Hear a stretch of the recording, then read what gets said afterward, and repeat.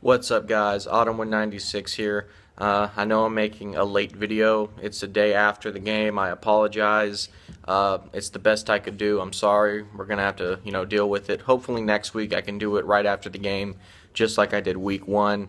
But I don't want to waste my time with that. Let's talk about the game. And really, this is gonna be a video mainly talking about the Raiders' defense. I think our offense, I do think there's problems with our offense, not with the players or anything like that. Bill Musgrave has some questionable play calling. I think the guy is way too conservative.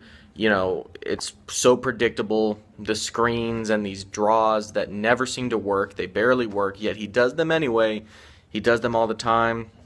You know what, Raiders fans, we say a lot about Bill Musgrave, myself included, and I'm going to leave him out of this one. He was doing the same stuff like he always does, being conservative and predictable, and then late in the game when we have to score points, he finally, let go a little bit and let this offense do what it needed to do, which is move the ball, throw the ball down the field, and score points. So, that's what we do. We do it late in games, and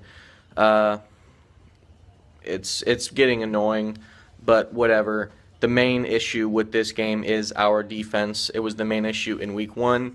And you know what? In the preseason, when our defense looked really bad, everybody was saying, well, calm down, it's only preseason.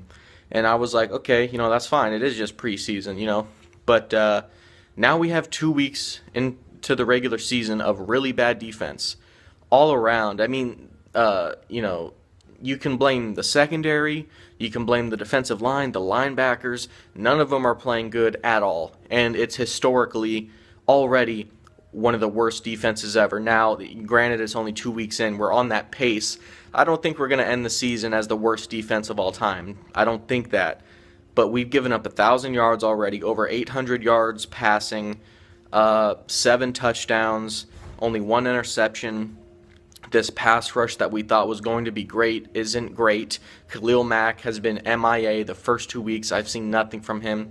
He is getting double-teamed and triple-teamed, okay? But that should open things up for guys like Bruce Irvin. He's only got 1 sack. The middle of that defensive line is soft. They're getting pushed around. They're falling all over the place. The linebackers can't cover tight ends at all. The Falcons had a simple game plan, okay? Play action, give it to the tight end, feed the tight end. We can't cover him. Ben Heaney can't cover. Malcolm Smith can't cover.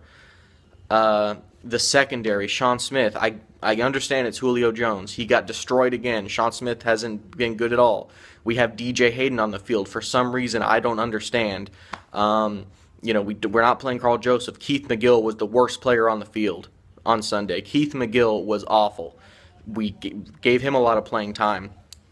Reggie Nelson led the team in tackles. Your free safety should not lead your team in tackles.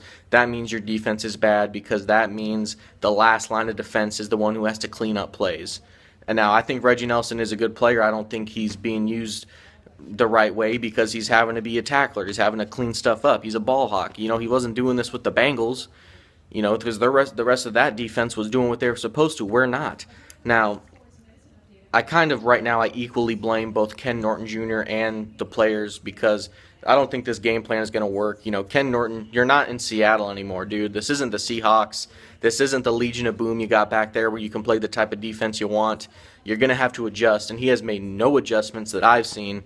Jack Del Rio had to take over the play calling late into the game, and I'm not saying fire Ken Norton right now, but he's on the hot seat for sure, because this defense we can't allow this defense to be the worst in the NFL every single week. Changes have to be made. So, Derek Carr had a good game, 3 touchdowns, 300 yards. Latavius Murray, I thought he had a really good game. He was limited. Richard and Washington got some snaps. They played well. The running game was good. And Amari Cooper was pushed out by Desmond Trufant. He did not step out. That's a stupid call. I don't like that. That was dumb. Should have been a touchdown. Marquette King saved a touchdown. He had some really nice punts. And I can't say anything good about the defense. David Amerson got an interception in the red zone. We made Matt Ryan turn into Matty Ice, and we sucked defensively. We gave up 35 points again. It's ridiculous. I don't know what to say. It's just an awful defense. If changes aren't made soon, people are going to be getting fired and people are going to be getting cut and benched and all sorts of stuff. We have to be better. When we play the Titans next week, Marcus Mariota is a mobile quarterback. This defense loves to get fooled from play action. Every single time our linebackers are biting on it, so they are going to run the play action. They're going to run it down our throats. They're going to throw it all over the field, Delaney Walker, unless we make adjustments. I don't want to see Heaney. I want to see Corey James. I don't want to see Keith McGill. I want to see Carl Joseph. Take DJ Hayden off the field, put in TJ Carey, mix it up. Mix up the players, mix up the play calling. The scheme is not working. We need to do something different, and hopefully that'll help us out a little bit. But yes, the defense is atrocious. It's awful. It's the worst in the NFL. We need to do better. I expect better from this team. Nobody thought this team would be, a horrible defense, but that's what we got to do. So, that's all I have to say. Hopefully we can go on the road and beat the Titans next week in Week 3. Thank you guys for watching, Raider Nation. I will see you guys next week after the Titans game. Peace.